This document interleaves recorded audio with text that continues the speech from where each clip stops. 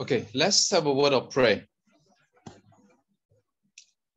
Father in heaven, we come before you. We thank you for this morning. We can come together to worship you and to study your word together.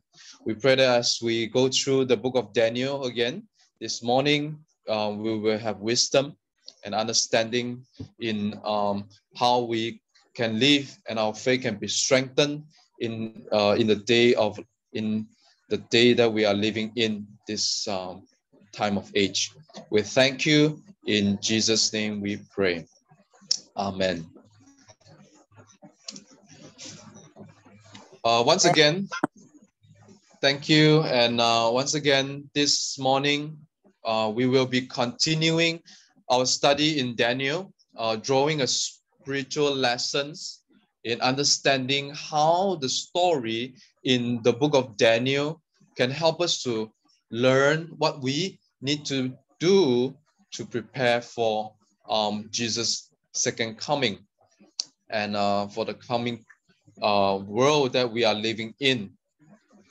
And today we're going to continue studying in Daniel chapter 3, and my title is on No Compromise. No compromise. Now, our scripture reading, just now we have read, is on Daniel chapter 3 and verse 17 and 16. 16 to 18, excuse me. It says, Shadrach, Meshach, and Abednego answered and said to the king, O Nebuchadnezzar, we are not careful to answer thee in this matter. If it be so, our God, whom we serve, is able to deliver us from the burning furnace, and he will deliver us out of thy hands, O king. But if not, be it known unto thee, O king, that we will not serve thy God, nor worship the golden image which thou hast set up. So this text gives us a highlight of this chapter, Daniel chapter 3. Giving us this highlight in Daniel chapter 3. So Daniel chapter 3 is highlighting something that I want to mention here. Now, Daniel, the book of Daniel is not only about prophecy. The story that is in the book of Daniel is also, in a way, is like a prophecy. What do I mean? In the Bible actually mentioned, telling us that history repeated itself. History will repeat itself. A lot of things that is in the past, you see, in Ecclesiastes told us that there's nothing new in the earth. Thing will repeat it. The thing that you see in the past, we also see in the future, or in the world that we're living. Okay, because things will keep repeated. So the story in the book of Daniel is, though it's in a sense it's a story, but also God actually using that story to tell you also that this is something similar will be happening also in the future, because history repeated itself. So meaning that the story that we are seeing today in the Bible, Daniel chapter 3 and other rest of the chapter as well, is going to be repeated again as well. So similar things is going to take place again. Okay, so what is the things that is taking place here in Daniel chapter 3? Now, when we open the beginning, Daniel chapter 3 and verse 1, you will see that this is the whole image, okay? Whole idea, whole pictures. It says here, Nebuchadnezzar, the king, made an image of gold, whose height was 60 cubits, its width 6 cubits. He set it up in the plain of Dura, in the province of Babylon. So now, two things I want to highlight here. So the whole story started, the king somehow had the idea, want to make a golden image, okay? And if you dig into more, you'll find out that this suggestions, this desire was being suggested by his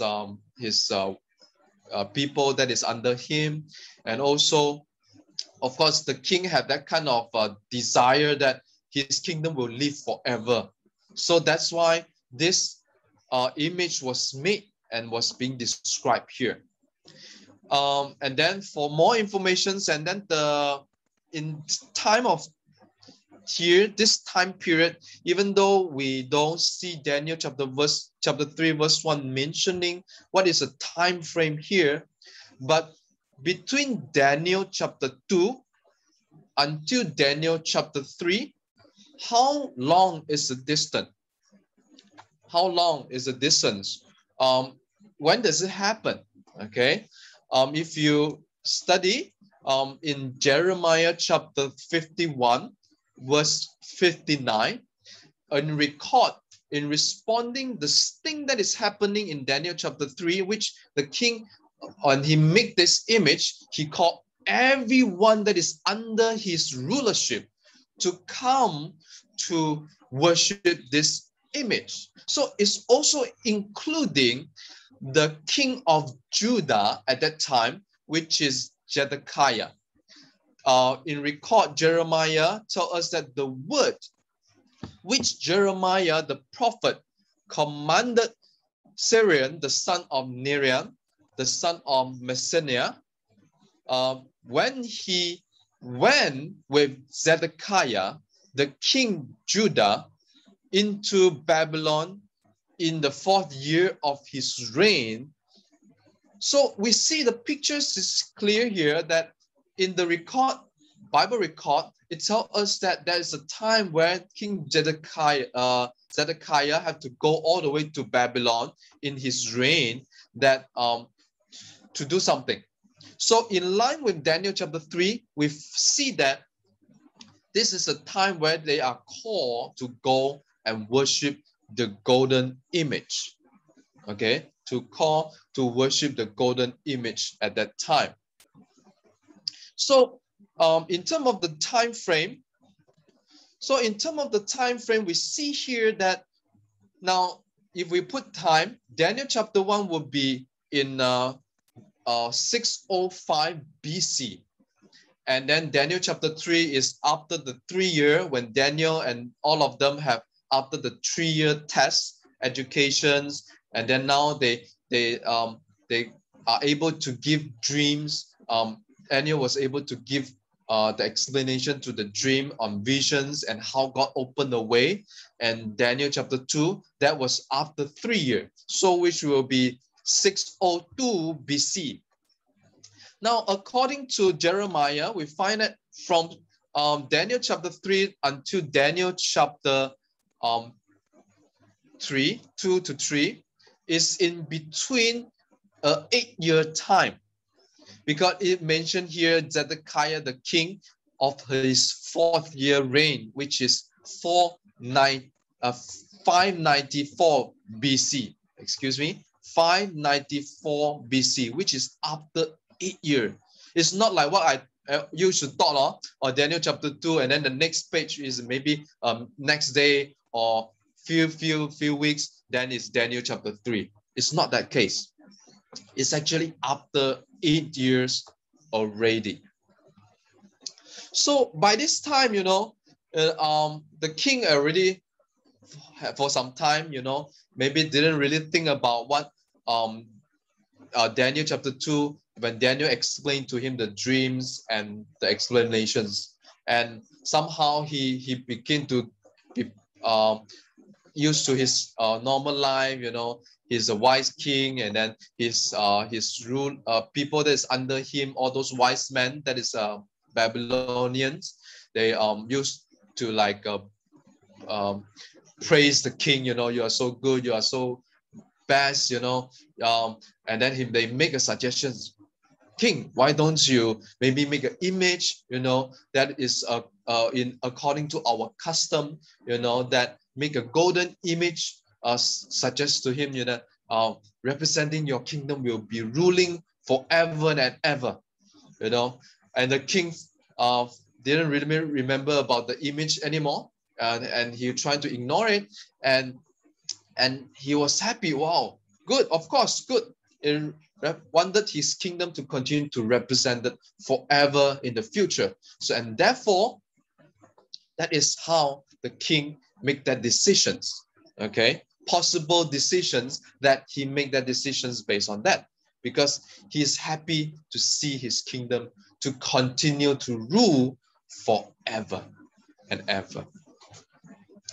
So that is what it happens.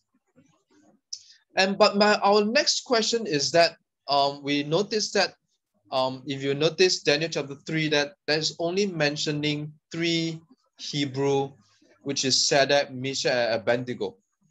Where is Daniel? Okay, now of course Bible doesn't really say give a clear answer, and according to the Bible commentary, our SDA Bible commentary, there's 3 possible reasons. Okay, 3 possible reasons, but may not be have to be that 3 reasons, just a 3 possible reasons. First, maybe Daniel is not feeling well. He's very sick, therefore he is not able. And of course, because he's a high-ranking, one of the high-ranking servant of Babylon, of course, the king will be respect. You respect him, because he's sick, don't want to push him and things like that. Now, second possible reason is one of the highest possible reason, is that Daniel is having a outstation trip, having an important things that he need to do. So he was outstationed. He's not there. Okay, he's not there. So this is a second possible reason. And number 3, the third possible reason is because that the king actually remember, the king actually remember that Daniel actually is the one that explained the dream to him. Daniel already said, you are the head of gold, the rest that come is not yours, Now, if Daniel were to be invited to come, it will be a very embarrassing situation. And by now, of course, king already know how Daniel is like. Daniel is a faithful person, he's a very straight person, he won't lie to the king. If anything that he have to say, he will just say to the king. So with the experienced king with Daniel, he'd already know how Daniel will be, so if Daniel will be present there, Daniel probably will be saying something that is not pleasant to that whole environment and whole situation to worship the king. So to avoid that, okay, king maybe also didn't ask him to come. Okay, so these are the 3 possible reasons. But of course, again, it's not saying that this had to be the reason, because the Bible really didn't really give that answer for that, but that this is a 3 possible reason. Now, if we continue reading, we know that the whole picture. So when the king established the whole golden image, he called everyone, whether you are high ranking or whether you are low ranking, okay, everyone, not only the kingdom of Babylon, but also every state that is under his rulership are also called to come. So you're seeing here that it's something that he is a one world government back then. It's one nations, one economic, one religions. Okay, of course, back then it's all they are as following the Babylon culture or the Babylonian god. So they are in one. Okay, so everyone have to come together, and then one type of worship. Okay, so the king said that when you hear all this music sound, there are 6 instruments to be specific there. When you hear these 6 instruments sound, one type of worship, you all have to bow down and worship what? Worship that golden image. Okay, one type of worship, worshiping that specific object, specific image. Okay, so this same thing just now we mentioned, history repeated itself. So Daniel chapter 3, the same concept, same thing will be repeated. So Bible in Revelation highlight that this is going to be happening, and God further explain and prophesy that this is going to happen in recorded Revelation chapter 13 and verse 12 and 15. Mentioning there's 2 beasts, the first beast and then the second beast. And if you, in short, to give you an answer, the first beast representing the papal Rome power, and second beast representing the United States, and how he is going to help to build an image and asking everyone, the whole world, to come and worship the image that is made for the first beast. Okay, to worship the first beast. So it record here in verse 12 and verse 15. Revelation chapter 13, verse 12 and verse 15.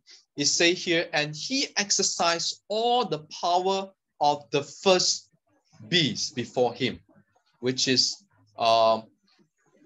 United States will utilize all his power. When the power is mentioning here, is referring to the political power and also the religious power, because he mentioned all the power before the first beast. And then he used all this power to do what? To cause the whole earth, meaning the whole universe, and them that dwell therein to worship the first beast. So the United States will cause everyone, somehow he will use all the political power, all the religious power to first encourage and then eventually force everyone to worship the beast. Okay, and then in verse 15, and if some people that they refuse, what they will do. Verse 15 tells us that, and he had power to give life unto the image of the beast, that the image of the beast should both speak. Okay, so, and cause that as many as would not worship the image of the beast should be killed. So those that refuse to follow the instructions from the government mentioning that you have to worship the image, they will be punished. Okay, so what kind of punishment?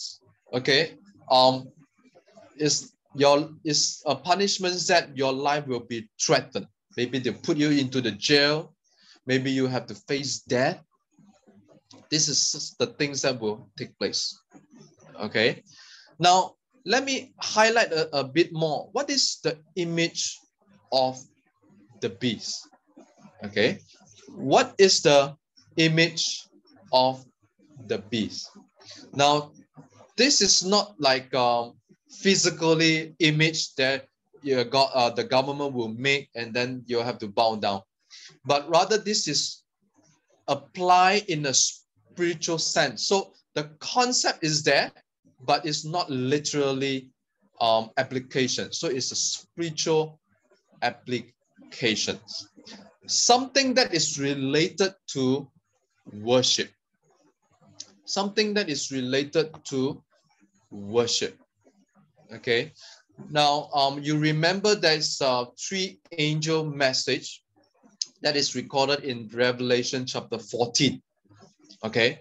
One of the message that are related to the idea of worship, okay, is mentioned there is that they ask us to worship the Creator. And then specifically mentioning why we worship the Creator, because He is the one that created the whole universe. So He is a creator. And that there's a day was mentioning that we should be worshiping God on that day, that is Sabbath. Okay, that is Sabbath. So, and then after that, in that first angel message, and then followed by second and third, we see that there is saying that if you don't, we ought to worship God, but there's also another power that will force you to worship the beast, the image that the beast have made up. So in comparing that, one is worshiping God on the Sabbath day because it reminds us that God is a creator. Then the counterfeit is the opposite of Sabbath and opposite of worshiping the beast.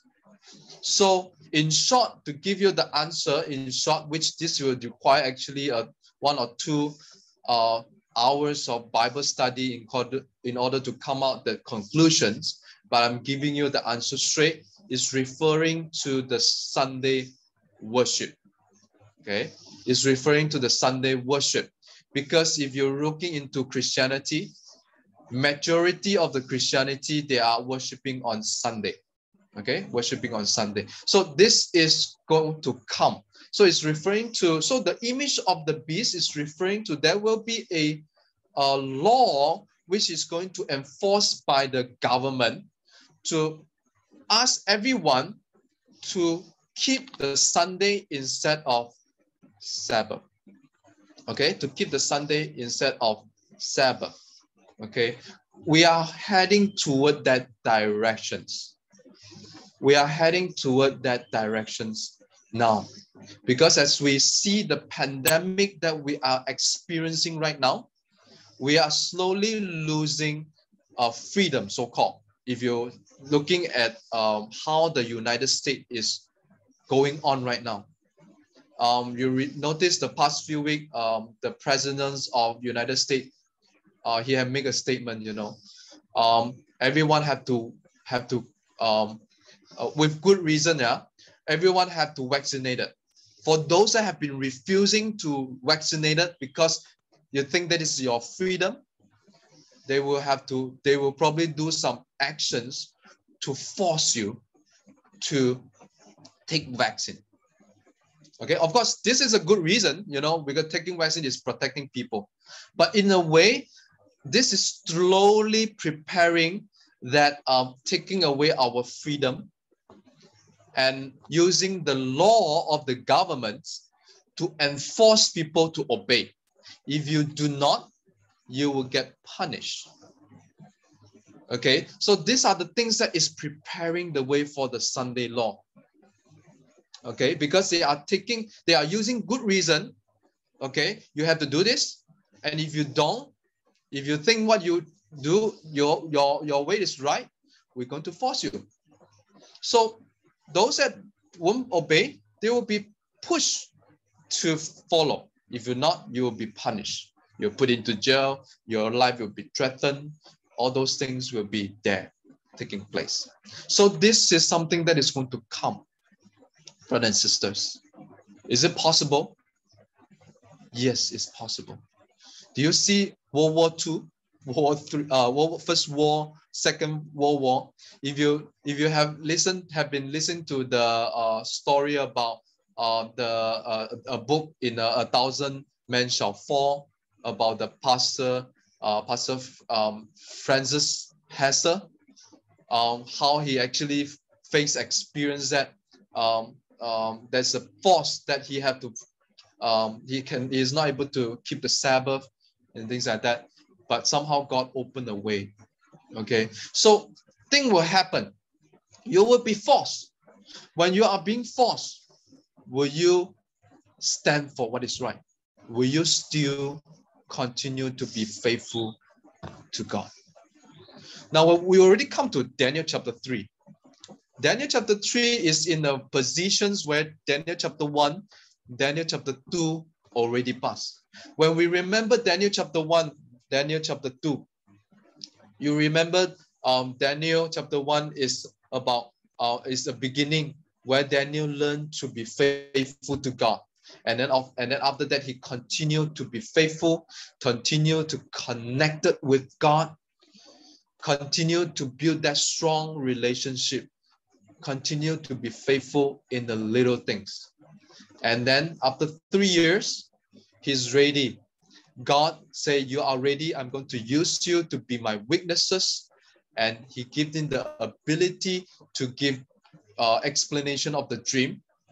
And then he explained to the king, to witness for the king, and also to the people that is there, so that all of them had the chances to choose to believe, to choose to trust, to choose to serve God.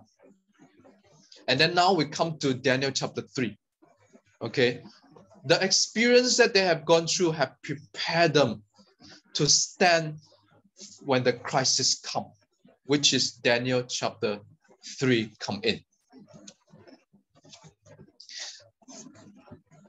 Now, our next point that I want to highlight here, that Exodus chapter 20, verse 3 to 5.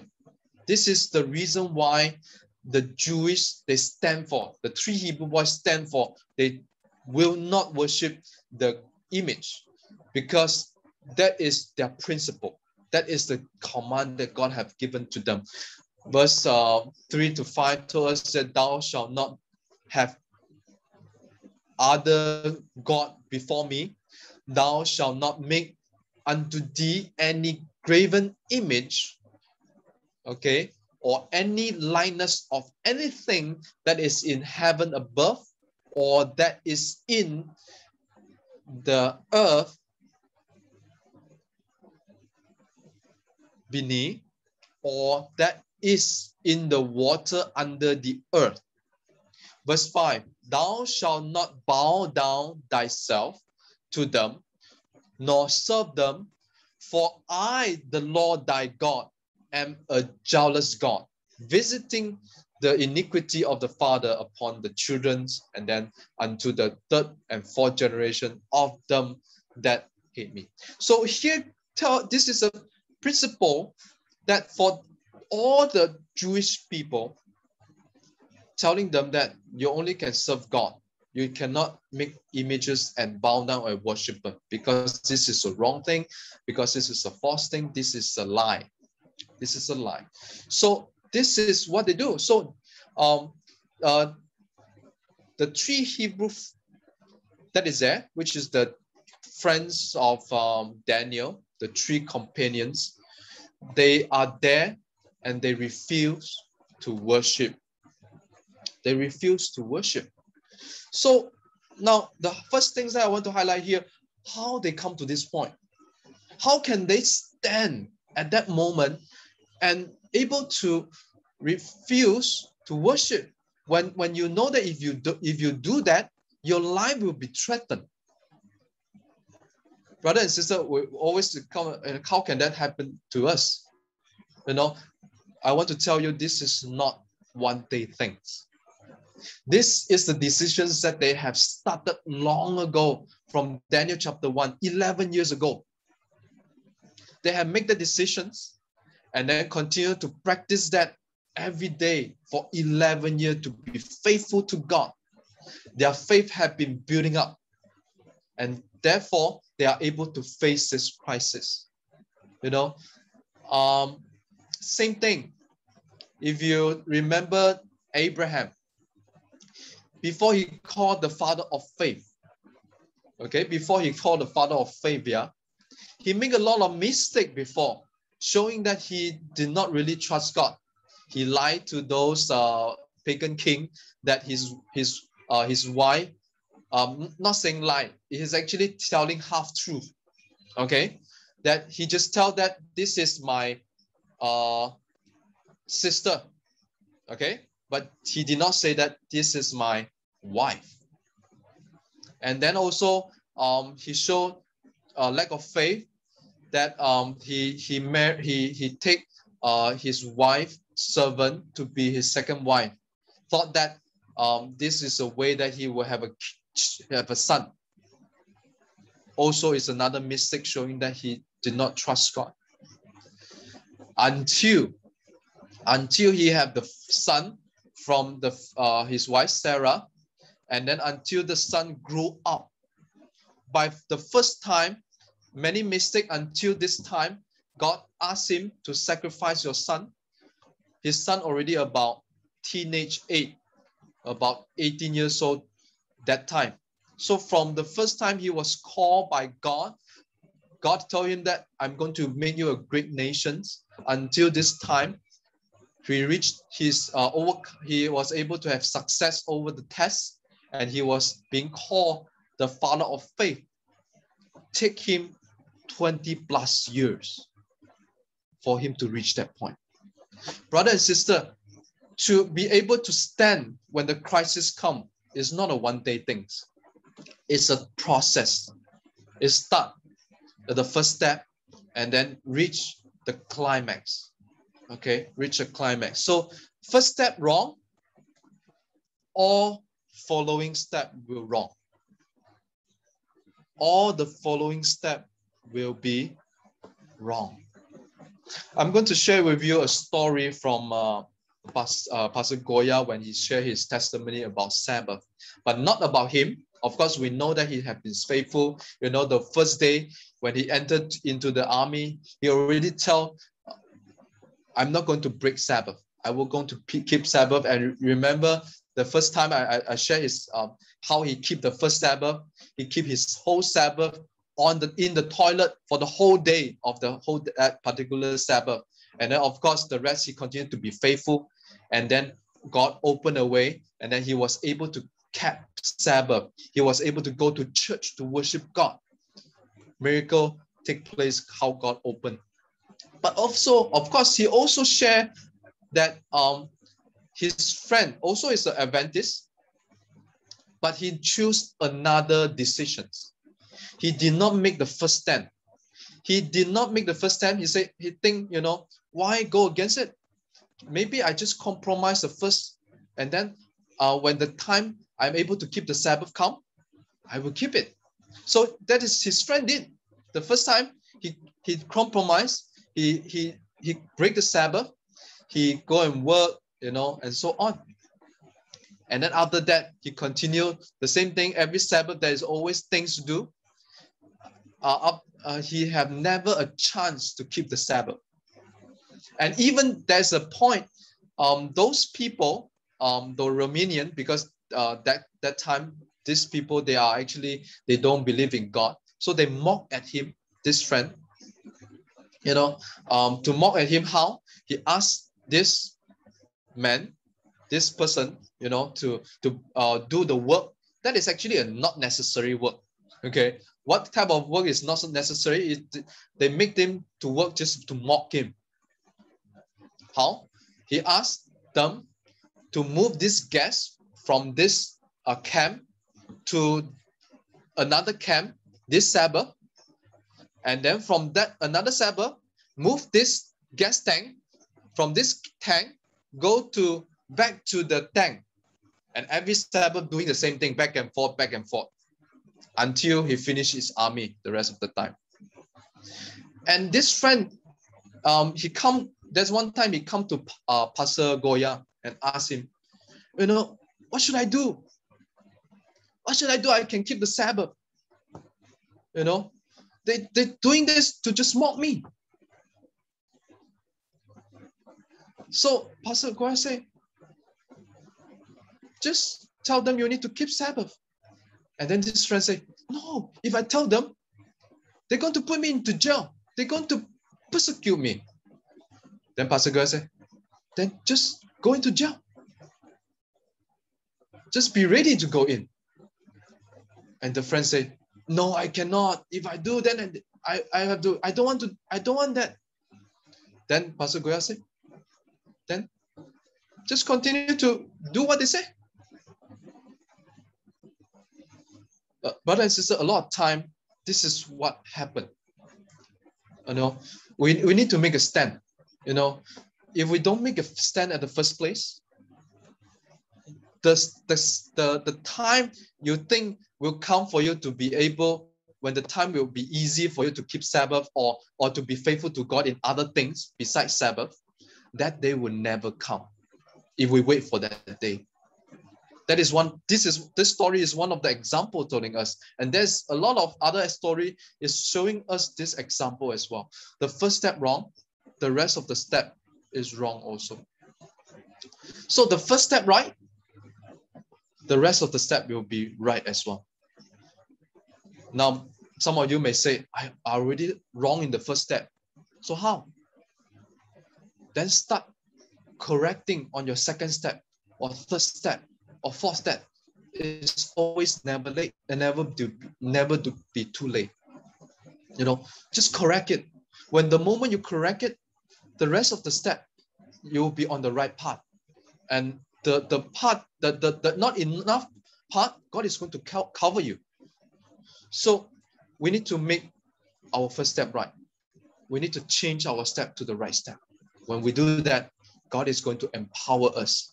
And that is a time where you will begin to see miracle after miracle, how God opened way to do something that seems to be impossible to do it in this world that we are living in. Okay? So it's important for us to remember that. Now, you remember, now I want to switch your mind to go to that Jesus example. Do you know that Jesus, when he faced temptations, there's 3 areas of temptations he faced. And that is exactly the 3 things Satan is going to tempt us on. Okay? First, Jesus was being tested on food. You know, turn this stone into bread because you are very hungry already. So turn it. And Jesus refused. He mentioned that man shall not live by bread alone, but by every word proceeded out of the mouth. And same thing, you see and then after that, second is a test on worship. You know, if you worship me, I'm going to give you all the riches, everything on this earth, give it to you. Of course, Jesus mentions, you know, to refuse to that, and he say that we only worship God and God alone. And then when we come to this, the third test is the test on God promises. He said, you jump down from this hill, you know, God is going to protect you. This is God's promises. But of course, we know that if we study clearly to the Word of God, we know that Satan had twisted the Word of God. You know, it's based on we need to follow God, not our selfish desire, and therefore, Jesus again refused to do that. He said that we should not tempt God. Now, seeing this picture, you will find interesting comparing with Daniel, what we have studied so far, Daniel chapter 1, Daniel chapter 2, and Daniel chapter 3. The test on food happened where? It takes place in Daniel chapter 1. It takes place in Daniel chapter 1. Daniel and the 3 friends, they stood for eating simple, eating healthy, living healthy. They don't want to go against God's principle in terms of food. Faithful in the little things. So you see here a parallel on Jesus' temptation as well. The first test on food. Because this is something that God is going to test us. And in the world, many people, including myself also sometimes, we may fall into the temptations of food. You know, we may we just sometimes not able to control ourselves. But thank God, we're not doing this by our own. We're doing it by to stand for the food side on eating healthily, not by ourselves, our strength, but by God's strength, we are able to do it. Daniel is the same thing. He is able to do it not because his own strength, but he trusts in God that if he move out in the first step in faith, God is going to bless his faith and multiplies his faith. He have more faith, he have more strength to overcome that temptations. Now, same thing, we come here, Daniel chapter 1 about food. Now, when we reach Daniel chapter 3, we see that it's an issue about worship. Again, about worship. Worshiping is nothing wrong. But the problem is, who do you worship? Daniel chapter 3, they ask them to worship the golden image. So same thing will come to us again. In the future, as I mentioned, history will repeat itself. We will face that same question again. Will we be faithful to God, worship God only, or worship what the other religions or the nations have asked us to do? Worship other God, or they may say, "Yeah, you're worshiping God, but just change the day." Okay, just minor change will do. But the problem is, even minor change is also making your stand, is making that it's not a stand. So, no compromise house is a daily faithfulness. It's something that you have to do every day to build out. It's not happen instantly. We thought that is a miracle. No, it's something that we have to build on, so that when we do that, we will be able to stand in the crisis. So brothers and sisters, if you don't let that kind of thoughts, when that crisis come, oh, I'm going to be ready, I'm going to stand. I tell you, you will not be ready to stand if you don't do it now. You remember Peter, disciple Peter, Jesus' disciple. One of the things that he mentioned to Jesus, I will never forsake you, I will never deny you. I will fight for you. But when crisis come, what did he do? He denied Jesus 3 times. He did not stand for Jesus. None of the disciples, of course, besides Peter, none of the disciples also, they all run away because they are not ready. Brothers and sisters, don't think that you are able to be ready when that day comes. The decision have to make now, if you haven't made it. But if you already have made that, continue to be faithful, continue to do that every day until the crisis comes. And then, of course, we know what happens, in short, the story, they refuse to the king and tell them that, we will not worship, if we, God is going to deliver us. And one of the astonishing reply that they made is that they already prepared to the worst. If God does not deliver us from these situations, meaning that they are ready to face that, they will not worship the golden image. They will, even they have to die, cost their life, they will still continue to be faithful to God. That is real Christians, brothers and sisters. When we, as a Christian, when crisis comes, will we still stand? That will tell you whether you are a real Christian or not. A lot of time we think we go to church, we are true Christians. A lot of time we think that we read the Bible, we are real Christians. A lot of time that we thought we pray, we are real Christians. And don't get me wrong, all these things is the things that we should do. And it's one of the signs that tell us that we are Christians. But the problem is that this will not tell you that whether you are strong or not. Whether you are strong or not is only when the tests come, then you will know. Yeah. So that is what they do. They are ready to die. Even if God does not deliver them, they will not give up them. And so the king get very angry.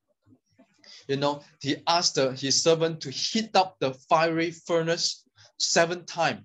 Now, there's no way you can heat up 7 times. Basically, the 7 times basically means that put the fiery into the hottest you can get. Okay? Make the fire furnace so hot. Okay? Now we know the fire is so hot up to the point where the strong man, the Bible mentions the mighty men that carry these 3 Hebrew, put into the fiery furnace. When the moment they throw them in, they are also being burned by the fire, die already. You can see the fire is so hot. Okay? But when the moment they are being thrown into the fiery furnace, the king noticed something different. What is that? The king, it mentioned here, Daniel chapter 3, verse 24, 25. The king sees something different. What is the difference? He sees a 4th person. Why is 4th person? I thought I command only 3 person that is inside. And he see the 4th person mentioned in verse 25. He answered and said, Lo, I see 4th man loose, walking in the midst of the fire, and they have no hurt.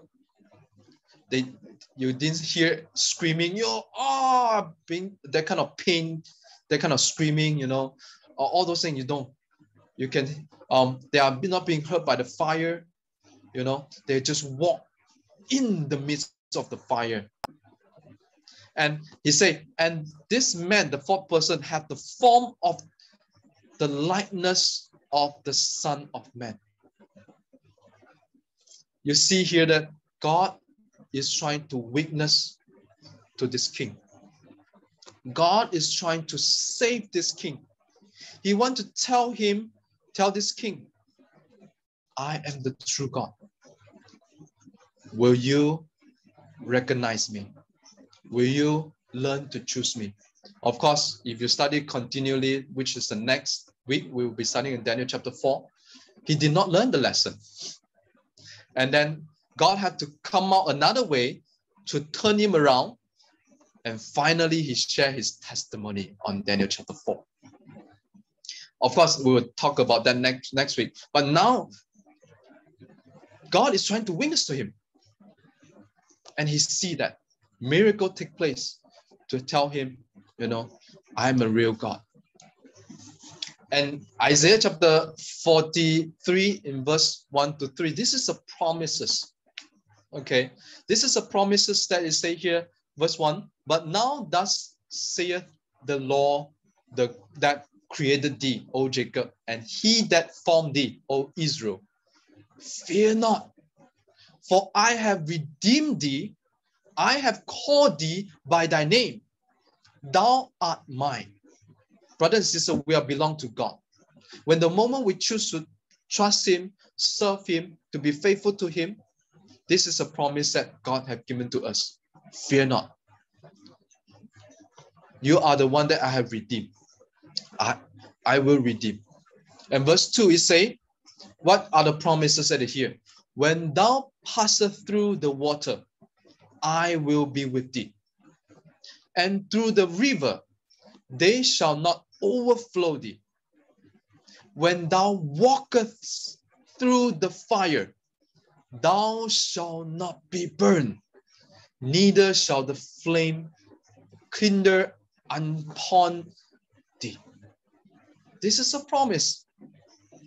For those that have been faithful to him, God is going to be with us. God is going to deliver us. Yeah, this is a promise, brother and sister, so that we can have the confidence to be faithful to God. Revelation chapter 2, verse 10. Revelation chapter 2, verse 10, it says here, fear none of those things which thou shalt suffer. Now, God already told us earlier. He did not say that there's no suffering in the future. He already told us suffering is going to be there. But you do not need to fear. This is a promise that God has given to us. Why? Because, behold, the devil shall cast some of you into prison, that ye may be tried, and y'all shall have tribulation 10 days. Be thou faithful unto death, and I will give thee a crown of life. Brother and sister, God did not say that he's going to remove suffering, death, trouble away. If someone have told you, Bible say that, God is going to deliver us, yes, sometimes yes, but not all the time. There will be a time God will allow us to go through that suffering. Of course, because that God knows us, we are ready for that. Okay, we are ready for that. He can use us for a greater witnessing for people, bringing more people to him. That's why God allowed that to happen. But if God allowed that to happen to us, be confident that you are able, with God's help, we are able to face it. And at the end, God is going to give us the crown of life. A life that, eternal life, we will continue to live happily in heaven. No more Satan is going to destroy that, will take that away from us. Now, I want to end the sermon from this story and this experience. If you have the chance or study about the Reformation time, how Christianity have come out from Roman Catholic Church. All those reformers, they have risked their life to do that, so that we can have the Bible in our hand to study. We can know what is true. They have risked their life. And one of the reformers, I don't remember the name, but this is what experience that he had go through. He had been faithful. He preached the word of God, bringing many people to believe that Bible and Bible alone is their foundations of their life. And many people trust it. And he's a teacher. There are many students. And one of the time he have come to a point where he have to face death penalty. He have to be burned by the fire on the fiery, that kind of punishment. And one time the student told him, teachers, how can we know God is with us? This kind of terrible things, being burned, all this punishment is not an easy thing. How can we have confidence that God is with us?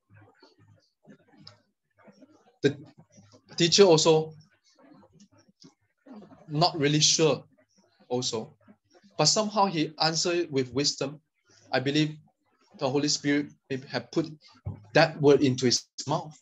He said, if you have heard that I'm going to sing and still praising God when I was being burned by the fire, you know that God is with me.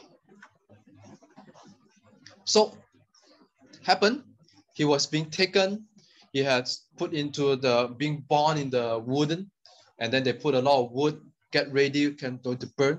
When the fire was kindled, and the fire go up, become bigger and bigger, up to the point you can't see the person that is going to burn by the fire anymore. The students was down there watching and waiting and seeing what is going to happen. And suddenly they hear the singing voice. This song may not be the song that he sing, but he say, "Great is thy faithfulness, O God, my fathers. There is no shadows of turning with thee. Thou changest not, thy compassions, they fail not. As thou hast been, thou forever will be." When the moment the singing voice is going up, the sound is going louder and stronger. The student hear it, and they watch at each other. Let's go. Our teachers, God is with him. We have the assurance that God is there with him. Let us continue to preach the word, continue to share the word, so that many more people will have the truth, that they will also have the assurance that for salvations. Brothers and sisters, my conclusions for today: to remember, crisis is going to come, which I have been saying this many Sabbath already, but I have to keep reminding you again. Just like Deuteronomy, the Sabbath school lessons that we are studying today. Deuteronomy means repetitions. Why do we need repetitions? Because God do not want us to forget. God do not want us to fail. Therefore, he wants us to remind us again. Crisis is coming. Are you ready? And how can we be ready? We need to start the first step and then continue to go on. Continue to go on to be faithful every day. Whatever things that you know is need to do, whether keeping the Sabbath, whether living healthy, to be faithful to God, to be faithful in the things that we do, all those things, faithful in all those things every day. When we do that, when our faith grows, we will reach the point God will say, "Good, you are ready. I can use you." So how to reach the point where we can also, like the 3 Hebrew boys, like Daniel, right, the rest of the Bible character, to say, "No, I'm going to be faithful to God no matter how. I will not compromise at all." How can we reach a point? It's a daily faithfulness that build up from there. It will take time, brothers and sisters. So my conclusion is, building up on daily faithfulness, that is a key to stand in the crisis. Are you ready? There's time, is not too much left. It's soon to come into and close. Are you ready? Are you ready? If you want to ask God to help, you know that you are not ready, you have failed many times. If your desire is, "Lord, I want to be faithful, I want to change, but my body is weak, I'm not able to. Lord, can you help me?" God will say, "Yes, I will help you." But will you be willing to give yourself completely to him? If you desire to give your life completely to Him. In wherever you are, you can raise up your hand to God, indicating that, God, yes, I want to give myself to you. I know I'm weak. A lot of time I fail you, but God, please help me. And those that have been starting, you have been starting on, you have doing what is right, you know that you have been faithful, and you see that God has been helping you and you are blessed. You say, Lord, but I don't trust myself. I know I'm weak also. I may fail sometime. Lord, continue to help me so that I will continue to carry on the rest of the step. I will be on right track as well. And every day I will continue to stick to daily faithfulness to you, connection with you. Lord, please help me. If that is your desire, you also can raise hand. You may raise hand to indicate to God as well. Let's have a word of prayer. Father in heaven, you see the hands. You see our hearts wherever we are. Father, I don't see everyone in the screen, but you know what is in their heart. You know their conditions. You know what is their situations. You know our struggle.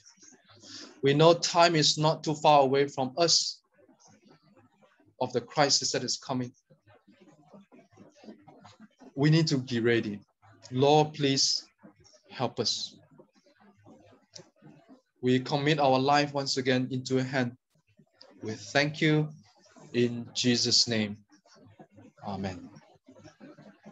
God bless you, brothers and sisters. Amen.